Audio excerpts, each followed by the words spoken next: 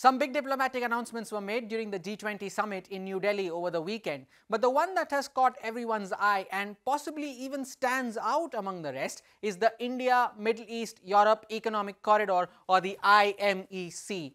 Now, the IMEC is touted to be a counter to China's ambitious Belt and Road Initiative.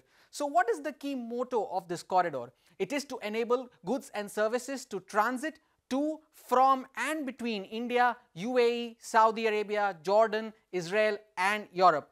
Now, the signatories of these deals include countries like India, Italy, France, Germany, the USA, the UAE, Saudi Arabia and the European Union.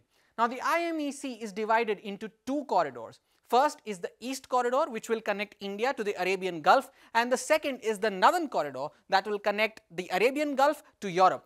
Now, if we take a look at this map, now let us first clarify that this is not an official map but taken from social media. The corridor may move from Mumbai to Dubai and from there on towards Saudi Arabia and to the Haifa port in Israel, which is owned and operated by the Adani Group. Now, speaking of the Haifa port, it is part of the route, but Israel does not feature as an official signatory in this deal. Why is that so? Well, that is because Israel and Saudi Arabia do not have any diplomatic ties whatsoever as we speak. Saudi Arabia has been opposing any form of ties with Israel until the latter resolves its issues with Palestine.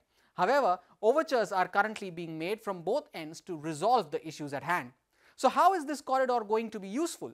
Well, the railway line will provide a cost-effective cross-border ship-to-rail transit network and will supplement the existing maritime and road transport routes. It is also expected to increase efficiency, reduce costs, generate jobs and lower greenhouse gas emissions. Now, the participants in this corridor also plan on enabling the laying of cable for electricity and digital connectivity and also laying a pipe for clean hydrogen exports. Lastly, the participants intend to meet in the next 60 days to develop an action plan with the relevant timetable. So that is the IMEC. Diplomacy is touting it to be a game changer, but we await a more detailed fine print over the next 2 months.